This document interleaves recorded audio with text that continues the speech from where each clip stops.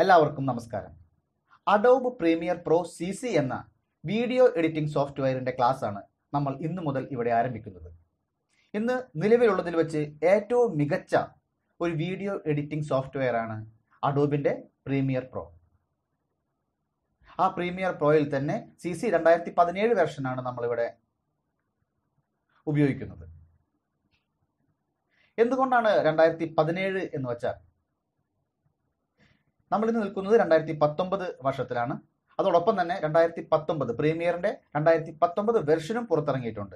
പക്ഷേ 2019 version Windows 10 OSലാണ് work ചെയ്യുന്നത്. സാധാരണയായി വിൻഡോസ് 7, വിൻഡോസ് 8 എന്നീ OS ഉപയോഗിക്കുന്ന, OS മീൻസ് ഓപ്പറേറ്റിംഗ് സിസ്റ്റം ഉപയോഗിക്കുന്നവരെ അപേക്ഷിച്ച് വിൻഡോസ് 10 ഉപയോഗിക്കുന്നവർ വളരെ കുറവാണ് എന്നുള്ളത് കൊണ്ടാണ് ഞാൻ 2019 കടക്കാതെ 2017 എന്ന പ്രീമിയറിന്റെ വെർഷൻ ഇവിടെ ഉപയോഗിക്കുന്നത്. നിങ്ങളുടെ സിസ്റ്റത്തിൽ പ്രീമിയർ പ്രോ CC 2017 സപ്പോർട്ട് ചെയ്യുന്നില്ല എന്നുണ്ടെങ്കിൽ നിങ്ങൾക്ക് പ്രീമിയർ പ്രോയുടെ ഏതാനും വെർഷനുകൾ മുമ്പുള്ള പ്രീമിയർ പ്രോ CX6 ഉപയോഗിച്ചുകൊണ്ട് നിങ്ങൾക്ക് ഈ ഒരു കോഴ്സ് കണ്ടിന്യൂ ചെയ്യാവുന്നതാണ്.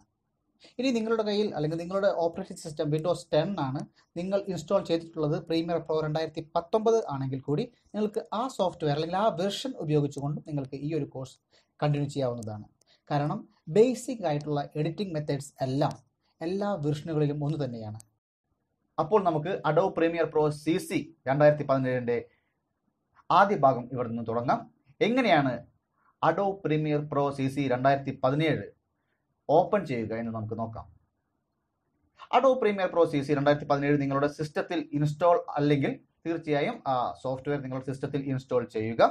അതിനുശേഷം ഈ സോഫ്റ്റ്വെയർ നിങ്ങളുടെ സിസ്റ്റത്തിൽ ഇൻസ്റ്റാൾ ആണെങ്കിൽ ഡെസ്ക്ടോപ്പിൽ ഇവിടെ ഇത്തരത്തിൽ Adobe premier pro CCയുടെ logo icon നിങ്ങൾക്ക് ഇവിടെ കാണാവുന്നതാണ്. ആ ഐക്കണിൽ ഡബിൾ ക്ലിക്ക് ചെയ്തുകൊണ്ട് നിങ്ങൾക്ക് ഈ ഒരു ആപ്ലിക്കേഷൻ ഓപ്പൺ ചെയ്തെടുക്കാവുന്നതാണ്.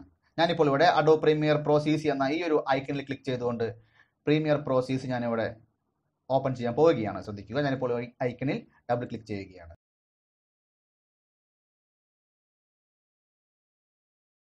ഇപ്പോൾ ഇവിടെ Adobe premier pro CC open ആയി വന്നിട്ടുണ്ട്.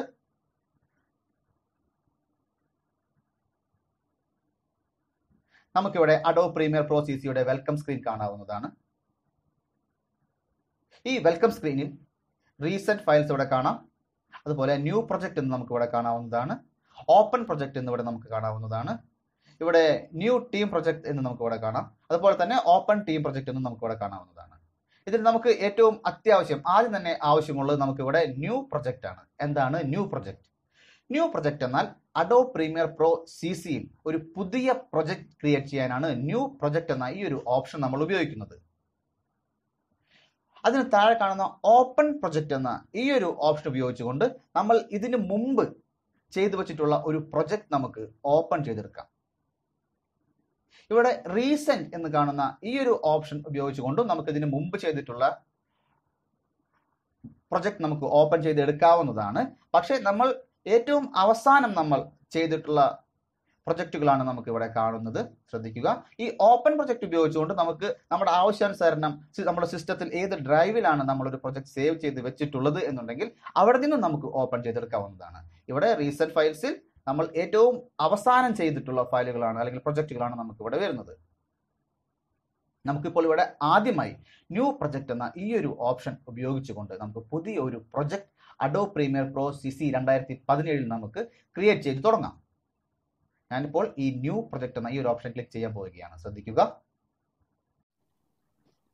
ഇപ്പോൾ ഇവിടെ ന്യൂ പ്രൊജക്ട് സ്ക്രീൻ ഇവിടെ വന്നിട്ടുണ്ട്.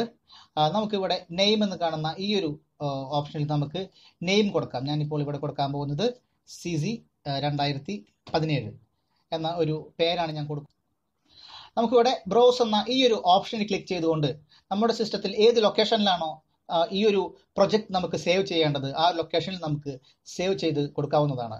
ഇപ്പോൾ നമുക്കിവിടെ മൈ കമ്പ്യൂട്ടർ ക്ലിക്ക് ചെയ്യുകയാണെങ്കിൽ നമുക്കിവിടെ ഏത് ഡ്രൈവിൽ വേണമെങ്കിലും നമ്മളുടെ ഈ ഒരു പ്രൊജക്ട് നമുക്ക് സേവ് ചെയ്യാം. ഞാനിവിടെ ലോക്കൽ ഡിസ്ക് Eയിൽ CC പ്രൊജക്ട് ട്യൂട്ട് എന്ന ഈ ഒരു ഫോൾഡറിനുള്ളിൽ ഞാനിവിടെ സേവ് ചെയ്യാൻ പോവുകയാണ്. അതിനുവേണ്ടി ഞാൻ ഈ ഒരു CC പ്രൊജക്ട് ട്യൂട്ട് എന്ന ഈ ഒരു ഫോൾഡർ ഞാൻ സെലക്ട് ചെയ്തതിന് ശേഷം ഇവിടെ സെലക്ട് ഫോൾഡർ എന്ന ഈ ഒരു ഓപ്ഷനിൽ ഞാൻ ക്ലിക്ക് ചെയ്യുന്നു. ഇപ്പോൾ ഇവിടെ ആ ഫോൾഡർ ഇവിടെ സെലക്ട് ആയി വന്നിട്ടുണ്ട്. നമ്മൾ മറ്റൊരു ഫോൾഡറാണ് നമ്മൾ എടുക്കുന്നത് എന്നുണ്ടെങ്കിൽ ഇപ്പോൾ സ്ക്രീൻ റെക്കോർഡർ എന്ന ഈ ഒരു ഫോൾഡറാണ് നമ്മൾ ഫോൾഡർ കൊടുത്ത് സെലക്ട് ചെയ്യുന്നതെങ്കിൽ ഇവിടെ നമുക്ക് സ്ക്രീൻ റെക്കോർഡർ എന്ന് കാണാവുന്നതാണ്. ഞാൻ സ്ക്രീൻ റെക്കോർഡറിലല്ല, ഈ CC പ്രൊജക്ട് ട്യൂട്ടിൽ തന്നെ ഞാൻ സേവ് ചെയ്യാൻ പോവുകയാണ്.